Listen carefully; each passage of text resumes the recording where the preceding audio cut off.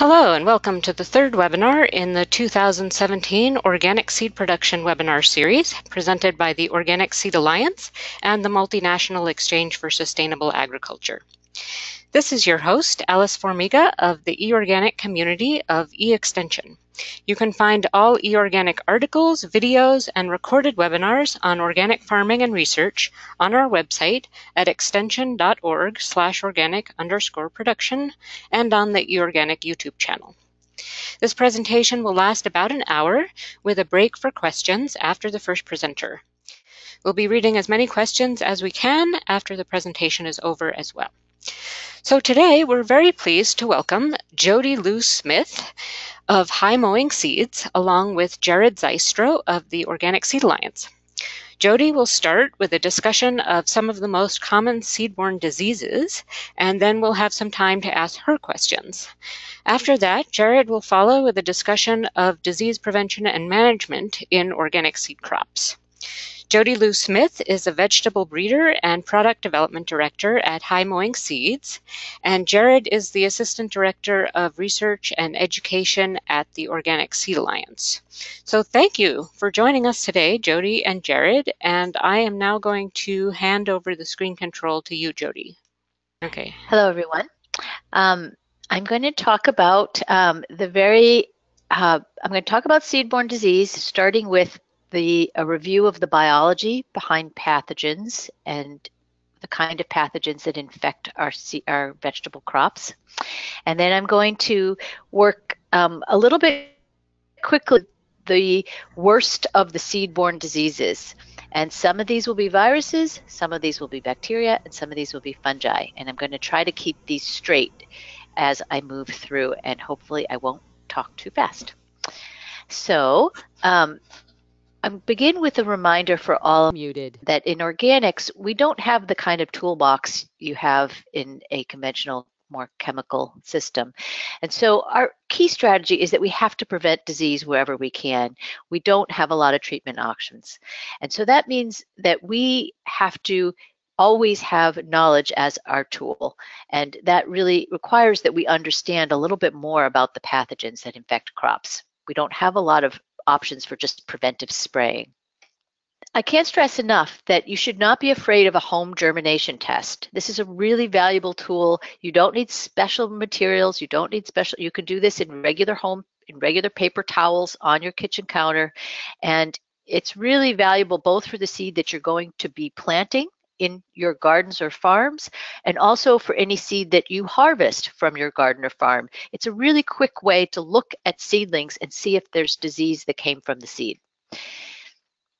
This is cotton because this just happens to be the crop that I found the best pictures of, but you can see that these symptoms are showing up both on the cotyledons, on the stem, and on the roots.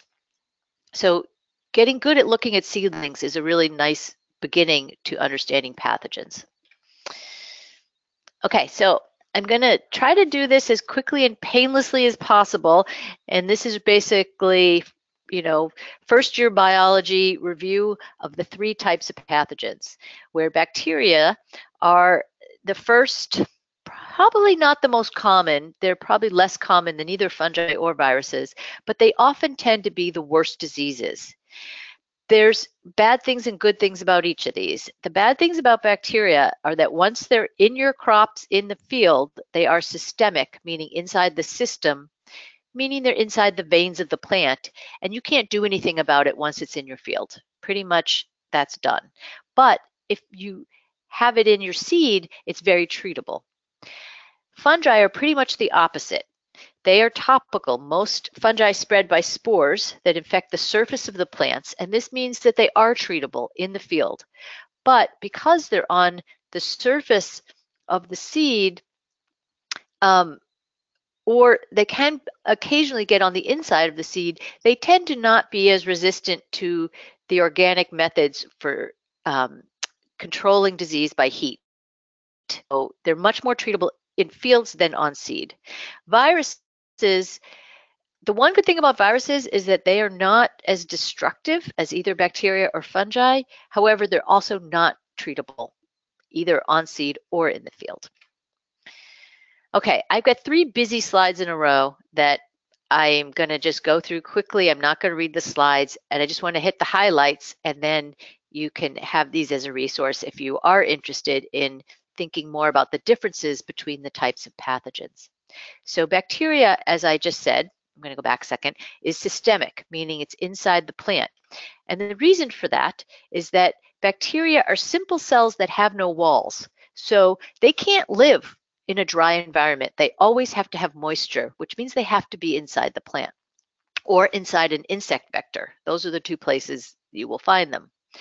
But because they're inside the plant, they also tend to get inside the seed. And this is a picture of Xanthomonas campestris, one of the worst bacterial pathogens, on a plate here. You can see that it's kind of just a squishy, gooey ooze. What's nice, the one nice thing about bacteria is if you do have it inside your seed, it's exquisitely sensitive to heat. You can kill it. Fungi have hard cell walls. They're a very different organism than a bacteria. They spread by spores, as I said. You can set them back in the field, but you will rarely get rid of them completely.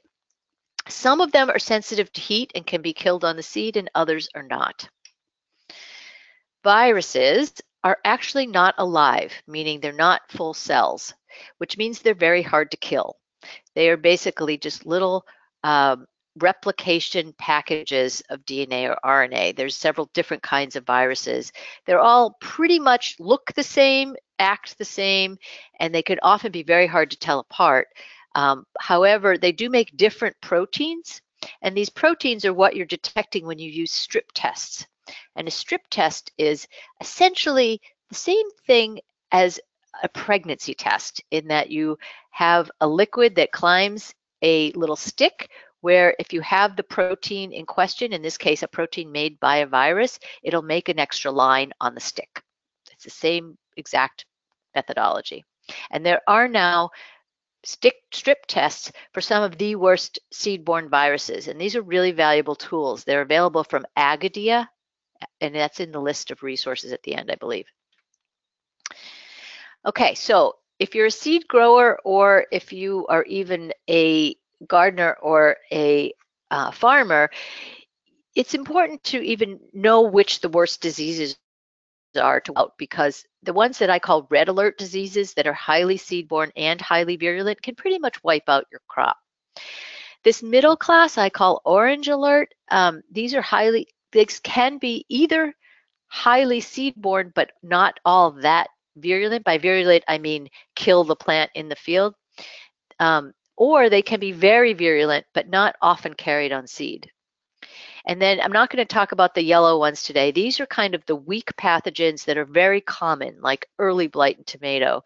You see these all the time. They don't kill the plant. They can travel on seed, but they more often live in soil, live on debris. They're weakly seed-borne, weakly virulent. So there are only a few of the worst of these red alert diseases, and the worst ones are in the brassica crops. So I'm going to talk about 5 crops today, and let's see if I can remember them. It's brassica, carrots, onions, tomatoes, and maybe there's one more. Okay, these are the 2 worst diseases. If you know these 2, you're ahead of the game. And it turns out that this has become a serious problem in Washington State, where black leg and black rot are both common, and they've now created a seed quarantine for that whole region so that nobody can sell seed to that region that has not been tested for these diseases. So this is good in a way, because if seed companies are testing for these diseases to sell to Washington, it generally means that all the seed they're selling to all the other parts of the country is also getting tested, because it's the same lots and they all get tested. And so you can now often ask for this test data and be able to prevent any seed with these diseases coming to your place. There's both bacteria. No, sorry. One is a bacteria and one is a fungus. The worst one is the bacteria. This is the one that we saw a couple slides back as a slimy goo on a Petri plate. This is Xanthomonas campestris, the dreaded black brassica black rot. Not easy to say. It's the #1 seed-borne disease. It's very, very virulent and it spreads really quickly. It is sensitive to hot water and to steam, so you can kill it in seed, but it's so virulent that it's not something you want to mess around with. These are the symptoms. What's really nice about it is it's very distinctive. It's always in these little veins. It starts at the tips of the veins and it has a really distinctive look in the field. You'll always see it at the leaf margins and it has this triangular shape. And pretty soon this plant will have melted to be flat on the ground. So I'm not going to read these prevention slides. They're really more here for reference, but they are all slightly different. I tried really hard to think clearly about these prevention recommendations so they're not boilerplate and they are actually particular to these diseases. Okay, black leg, as I said, is a fungus. It now has 2 names. It's not nearly as common as black rot, but it is around. It has been found in Washington State and Oregon over the last several years, and there was a real outbreak, I think it was 2 years ago, that was just very damaging to a lot of crops. It actually acts a whole lot like black rot in that it also spreads really quickly in warm, humid weather. It's not quite as explosive, but it is able to survive in the field longer because it is a fungi. It too, though, is sensitive to hot water and possibly to steam. We haven't tried that yet. Here's some symptoms. It's called black leg because it tends to often attack the leg of the plant, the stem, the lower stem, or the upper part of the root. And it is often diagnosed by having these black spots that are called pycnidia. If you see these black spots anywhere on dead tissue, they're almost always a sign that you're dealing with fungus because these pycnidia are the structures that fungi form to then disperse their spores. These will burst and send spores out. Here's some more symptoms. This is in cabbage. It's either cabbage or broccoli. Again, the legs get it first, and the stem on the spots on the leaves are not nearly as distinctive as the spots on the lower stem. And again, here's some prevention details. Okay, moving on to lettuce. That was my 5th one. I forgot lettuce. In lettuce, there are a number of lettuce diseases that are more and less destructive. Most of them, many of them are soil-borne, not seed-borne, and they tend to be worse in wet climates. The one that's very seed-borne and definitely problematic is lettuce mosaic virus. This is good to talk about a virus after a bacteria and a fungi because they really are very different. The viruses are just a very unique set. This one is very seed-borne and it's very common. It's especially a problem on the West Coast. Spreads mostly by insects. It's not deadly. It won't kill the whole plant, but it will persist year after year after year in seed. The symptoms can be hard to tell from other viruses in the field, especially from CMV, which is a very common virus, but it has a strip test and useful for lettuce mosaic virus prevention. What's interesting about LMV is that it doesn't show up on every type of lettuce. Some show symptoms and some don't. This is typical symptoms. That clear looking mottled look is often virus. Again, that strip test is very valuable, but a lot of LMV, a lot of lettuce seed comes with what's called an MTO test. That's for lettuce mosaic virus. It means mosaic tested, and I can't remember what the O stands for. And you can also rogue out virus. This is important because if you rogue it quickly and early, you often can prevent the spread. The other thing I'll just mention in this prevention is that if you are a commercial seed grower, it's important to ask this question of whoever you're growing the seed for, because there is so much LMV in seed that there are crops that are not required to be virus-free where low levels are tolerated. So it's important to ask that question if you're selling seed. Okay, moving to a different crop now. We're in carrot. Carrot doesn't have any red alert diseases. It only has a couple that I call orange alert. These are both, they look really similar. They all look, and actually there's three here. There's one bacterial blight and two fungal blights that look very similar, but they sort of all behave in the same way. Um, they're all highly seed-borne, but they're not extremely virulent. They won't kill the whole plant. This is the bacterial blight. It creates these kinds of shiny type of dead tissue on the leaves, and then it will progress down the stem of the leaf. The two, so these, I won't read these, but these are pretty standard. The two fungal blights are really similar. Alternaria and Cercospora, these are both also found on beets and carrots, not the exact same species, but similar related species. These are, again, they don't kill the whole plant, and these are slightly less seed-borne than the bacterial blight. These can often occur in the same field, in the same crop, but they it's not unusual to find them in the same one. And their damage is mostly just by losing so much leaf tissue that you reduce your yields. Symptoms, these are more round. These are less round, more irregular. Okay, and prevention is pretty standard again for these. Okay, other aspects to carrot seed quality, if anybody is growing commercial carrot seed, the prevention of crossing to Queen Anne's lace is a real factor in carrot seed because it's very common to have Queen Anne's lace as a weed, and it will always cross with carrot. It's also a tough crop to grow in climates where the environmental conditions don't favor quality, and that's often cooler climates. Carrot likes heat. It often does best in eastern Washington and eastern Oregon. Okay, moving on to onion. I'm only going to talk about one, a fungal disease called onion white rot.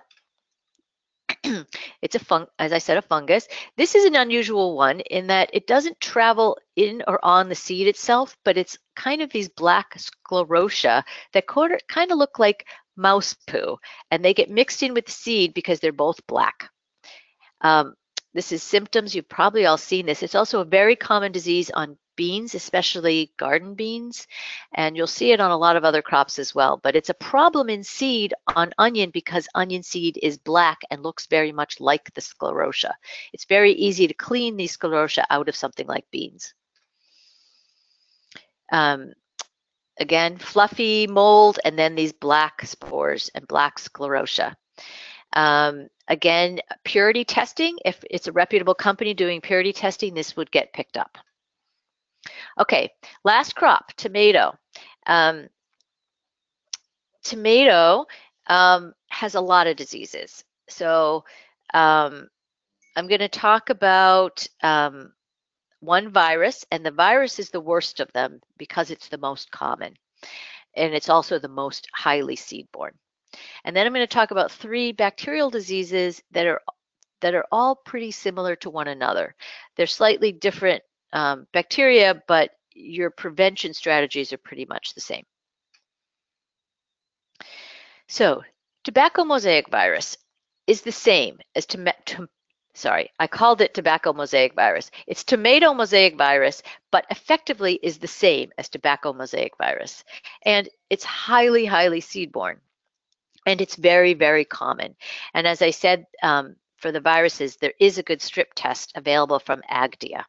And if you are growing any number of tomato seeds, or if you are saving tomato seed, I recommend that you get some of these strip tests and use them before you plant the seed. You can actually do the test on 25 seeds by crushing them and putting them in the buffer and letting the strip test tell you if there's virus. Symptoms are, again, mild, like all viruses, pretty distinctive, that mottled virus look. What's problematic with tomato mosaic virus is on the fruit, unlike some of the other viruses that affect tomato. And it's a problem on the fruit. It's pretty much unmarketable. And you can transfer it from anyone who smokes. This is where it's really a problem. Especially if you're doing tomatoes as for plug sales, it's really important that people all wear gloves and that nobody who's been smoking touches the plants.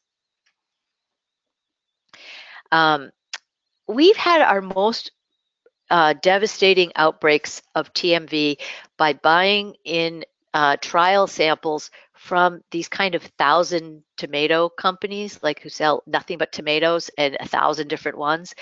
A lot of those companies have a lot of problems controlling this disease.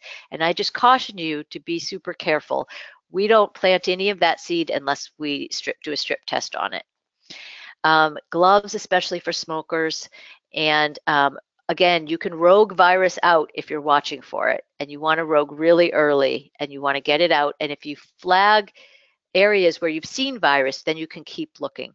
And again, just like the lettuce mosaic virus, again, you want to ask about your end market, whether there is a requirement that it be completely virus-free. Okay, now we're switching to these tomato bacterial diseases. There's these 3: bacterial canker, bacterial spot, and bacterial speck. They're all highly seed-borne, but they're only moderately virulent. But they do particularly cause damage in greenhouses where it tends to be more moist. Again, bacteria always need to be moist. They always need water. They often get transferred by splashing or hands that are wet or by insects, the wet gut of an insect. But they are all sensitive to heat, either by hot water or aerated steam. Okay, I'm just going to show you quickly these symptoms. Bacterial canker is the one pretty much exclusively found in greenhouse tomatoes, and it has this really distinctive bird's eye spot look to it. Bacterial spot can be outdoors or in the field or in a greenhouse. It's more common, I think, in the field, and it has a kind of raised spot, and it will infect green fruit. Bacterial speck also infects green fruit, but it's like the name implies, it's a much smaller spot, and they're more shallow. That's all 3 of them together. The leaf and stem symptoms are so similar that you would really have difficulty telling them apart. So you're better off focusing on the fruit symptoms. Okay, they're all treated the same. Clean seed. This really is important, especially that you have heat-treated steam treated seed, because it controls all of them at once. So it's really valuable. And a lot of seed companies do preventatively heat treat tomato these days. And again, any symptoms out of the field, and if you have managed to spread them to all your plants in the field, you really should just pull them all up, get them out of your field, and start over the next year. Okay, that wraps it up for tomato. I do have a couple slides of resources here that will stay with the presentation. And Alice, I am happy to take questions. Unmuted. Okay, great. Thank you very much. Since Jody is going to have to head out a little bit early before the very end of the webinar, now's your chance to ask her questions if you have any. So we have 1 or 2 there now already. One person is interested in knowing how to detect bacteria or fungi or viruses on the seed before germination. Is there a way to do that, or do you just have to get tested seed, or do you have any recommendations? Right. You really so fungal diseases will often show up when you germinate. You can't really just look at a seed and see if there's a disease. You really have to at least try to germinate some of the seed. Often fungal diseases, if the seed is heavily infested, will just look fuzzy. Your germ test will look like has mold on it. Those are easiest to tell. Bacterial diseases, you can't tell often right away. You really would have to grow that plant a little bigger, and then you would start to see the diseases. And same with viruses. You really couldn't detect that until the plant was a little bit larger. Okay, great. This is more of a general question, but we can take it anyway. When you are when a beginner starts to produce organic products, he might need to start with a non-organic seed. Will there be any effect on the final organic output produced in terms of yield or quality? Either one of you could pitch in on this one. We have done that plenty where there wasn't, especially when we're trying to bring a new variety into being available as organic seed, we have to start with conventional seed. And usually you wouldn't expect there to be a negative impact on yield or quality just because it's conventional seed as much as by whether it's grown in an organic system. And when you grow a crop for the first time in an organic system, you're probably going to see variability among individual plants, and that's where you would make selection. That is all the food for selection, because you want to choose the ones that are doing the best in the system that you will. If you're choosing the best plants in an organic system and then saving seed from those plants, you will have increased the heritable traits that make that variety successful in an organic system.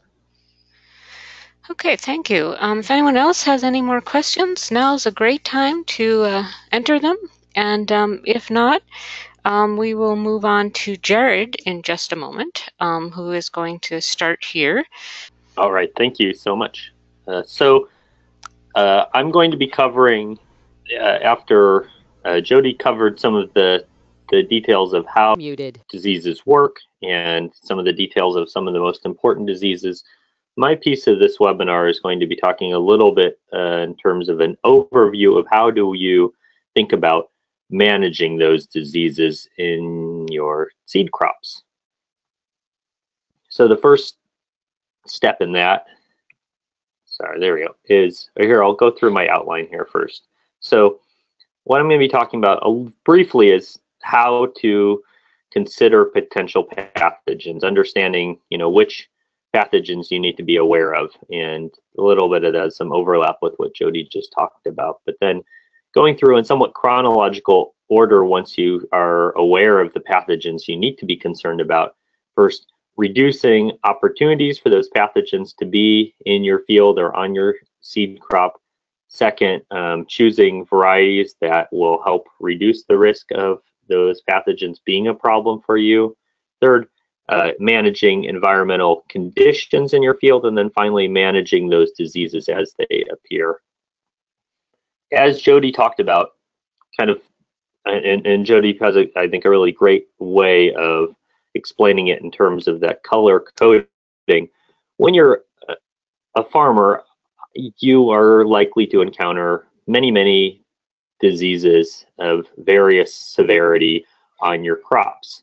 And as you gain experience in your crops and in your area, you're going to become more and more familiar with what those diseases are and which ones are really important. But as kind of a way to prioritize as you're going into a seed crop, the ones that you want to focus on initially in terms of your understanding, in terms of your research and your focusing your practices to prevent, those are going to be ones that are first, the ones that are virulent, as Jody said, and seed-borne, so ones that are likely to cause problems, large problems in the crop, and then are seed-borne, and then certainly ones that are found in your area, although as as was clear from Jody's presentation, because you're dealing with, if you're dealing with seed-borne diseases, just because a disease isn't currently present in your area, there's still always going to be that risk that that disease might be coming in with the seed and all of a sudden will be present in your area. So that alone is if just because something isn't present in your area now doesn't mean that you don't need to be aware of it, but pay extra attention to ones that are present in your area. So once you have kind of an idea of what some of the high risk diseases are in the seed crops that you're going to be growing, how do you learn about how to handle them? Well, talking to a pathologist, such as Jody, certainly if you're a seed grower who's growing under contract. It's many seed companies like High Mowing do have resources for you to be able to manage the important diseases. There's also many references out there, including that great long list of references that Jody provided at the end of her webinar. And really, the key to understanding this is, understanding, okay, how does this disease, what is its life cycle? Just like Jody was talking about, the difference between what, a fungus needs versus virus versus bacteria, and how that affects its reproduction. Understanding kind of what are its climatic preferences, what kind of temperatures and moisture regimes does it thrive under, what are some of the alternate hosts that it may exist on, and how can it be managed and controlled. A lot of that will be available to you through references or through the advice of plant pathologists. So once you have a sense of some of the understanding of the diseases that you need to be aware of and how they reproduce, the first step in thinking about this is before you ever plant in your field, you want to be thinking about how do you reduce opportunities for those diseases to occur in your field.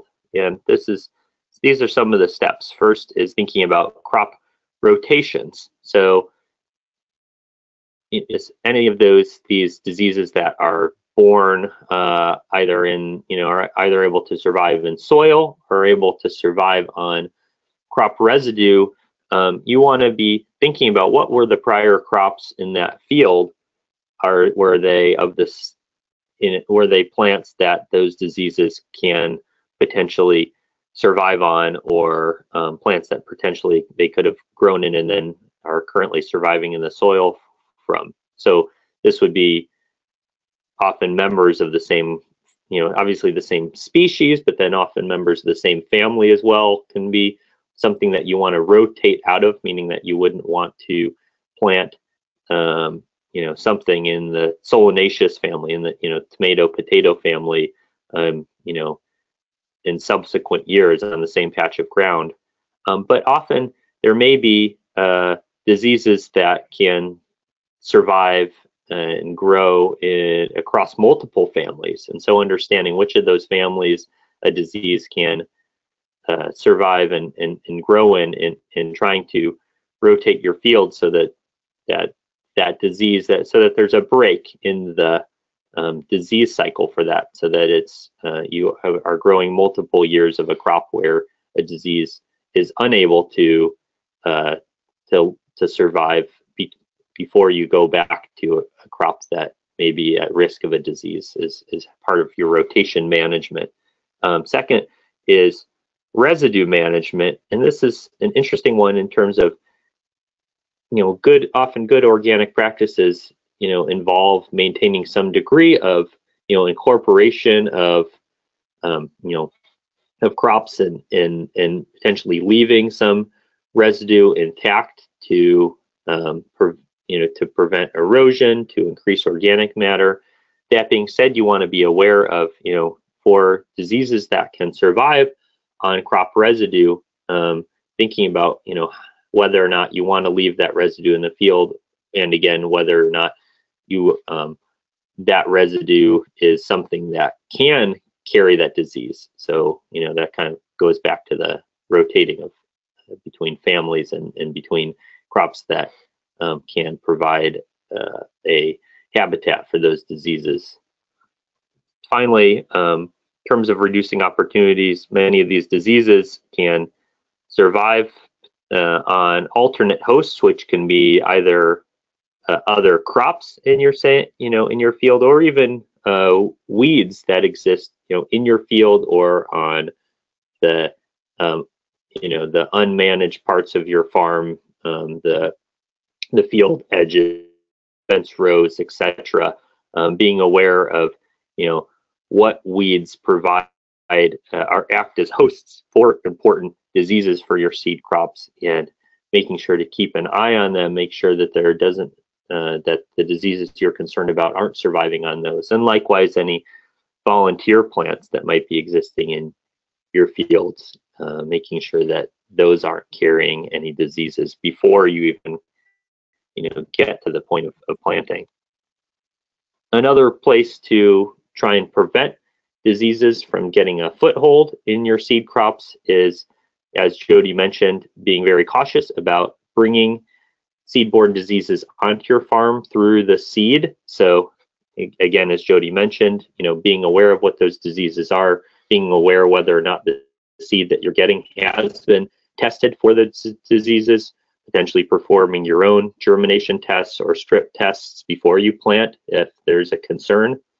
Another place for some of these diseases can be through your trays that you are using to propagate your seedlings. So making sure that you are following some sanitary procedures, sterilizing your seedling trays between crops so that they're not acting as a vector and you're not carrying forward diseases from crop to crop. If there are diseases that are known to be problematic in your area and are one tool that you may have available to you is if you have some options around what varieties you're going to be growing for seed. If there are options to be able to grow varieties that have genetic resistance to those diseases, that's something to look at as a possibility. Oftentimes you may be somewhat limited in terms of the crops that you can get the contract for with the seed company, but if this is something that could be worth having a conversation with the seed company, or if you're growing your seed crops on, for your own retail sales or on speculation, taking a look and seeing, what disease resistance exists out there, and considering planting crops that have resistance to diseases that are seed-borne and common in your area is one tool in your toolbox. So once you've managed the conditions of your field and selected appropriate varieties, once you've got these seeds in the ground, these plants in the ground and they're growing, what are some of the ways that you can try and reduce the risk of diseases, of seed-borne diseases becoming a problem in your field? Well, some of this is just basic disease management. So one of the first steps in reducing the virulence of diseases and reducing the likelihood that the diseases are going to be taking over is just keeping your plants happy, avoiding crop stress, making sure that they're able to experience uninterrupted, healthy growth, that they're getting sufficient water, they're getting sufficient nutrients, that there's they have sufficient room to grow. All of these things are going to lead to more vigorous plants that are better able to resist infection.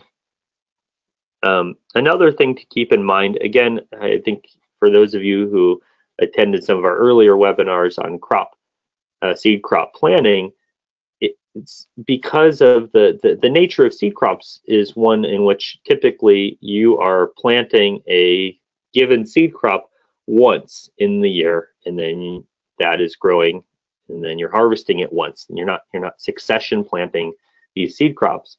So depending on the length of the season required to mature that seed crop versus your total season length, you may have some wiggle room in terms of when you can plant your seed crop. And so if you have an understanding of what the most common and problematic diseases could be for your seed crop, you may be able to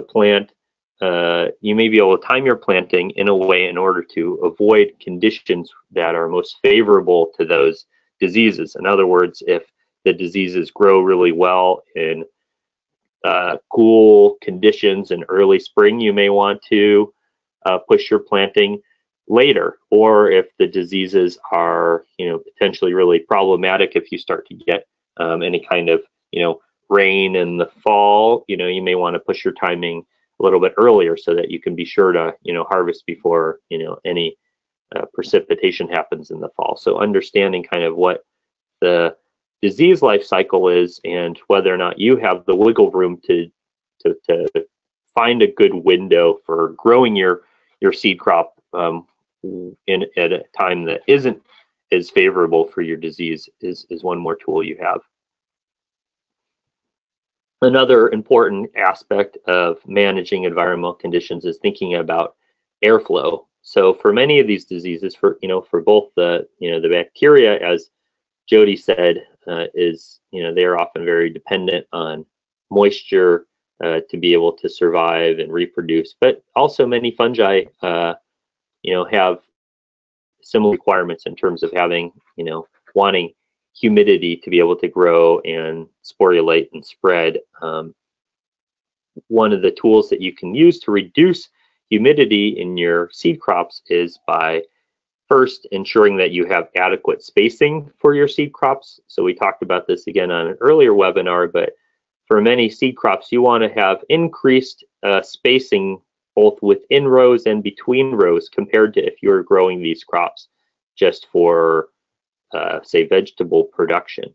If these crops are going all the way to seed maturation, they're often getting larger than they would be otherwise. And in addition, because airflow management is such a priority in terms of managing diseases, you may want to look at increasing your spacing. Likewise, you want to think about how you orient your rows. If you have any flexibility in terms of the direction that your rows are facing, you want to try and orient them so that the prevailing winds can travel through, so that they're getting maximum sunlight. All of these things just to increase or decrease humidity within the rows, increase the speed that things dry out in the morning. Finally, avoiding overhead watering is often a key to reducing the risk of diseases, as we've talked about before. If you can see the slide here, we've got drip tape on these plants, and so especially once your seed crops are beginning to go into reproductive phase, beginning to flower, you want to make sure to be avoiding overhead watering as much as possible. Likewise, if you can, timing, certainly if you are forced to overhead water, but regardless, what you want to do is time your watering so that the plants can, the leaves and of the plants can be drying, and the stems of the plants can dry quickly after watering. So in other words, if you have a choice, you're going to want to water, in the morning rather than in the evening. So that way, as after watering is completed, you've got a stretch of sunny, dry, daytime weather that can dry out your plants before they get into the evening hours. You don't want to be starting your watering, late in the afternoon and leaving your plants wet as it gets dark, because that just increases the time period that is, when your plants are wet, and that just allows the diseases to grow throughout that whole time period. So, done these preventative steps, what do you do if you do start to see symptoms? Well, the first step is, making sure that you understand what disease you do have in your field. So identifying, what that disease is by taking a photo of it, taking a tissue sample, consulting with a pathologist, with your local extension or with, your seed company, if you're contracting seed, trying to make sure you really do understand what you have in the field and understand, what measures you need to take. Oftentimes, if depending on what the disease is, that's going to be a range of measures. First is often just going to be to rogue out, to remove any infected plants, and typically you're going to be, removing not just, the infected plant, but probably its neighbors as well, assuming that, some degree of spread has already occurred that you can't see. So removing them and then making sure you're getting them well out of the field, destroying them, however that may be, by, burying, burning, but trying to make sure that the spores are not spreading and that you're reducing that, the amount of spores that are in your field. So that way, hopefully, you can kind of nip it in the bud. If there are, organically, approved, OMRI approved disease controls that are, known to be effective, applying those. And then finally, one of the hardest decisions, but does certainly come up as a seed grower, is knowing when, this really is at a point where you can't control this, where you're not going to be able to be confident that you're going to be getting a disease-free seed crop out of your field, and knowing when it's time to go ahead and destroy the field, till it in, and call it for the year before you've invested any more time into something that's fruitless, and before you've created too much, so much of a inoculum load that it's potentially spreading elsewhere. Finally, what I wanted to mention is that one of the ways to reduce diseases to some extent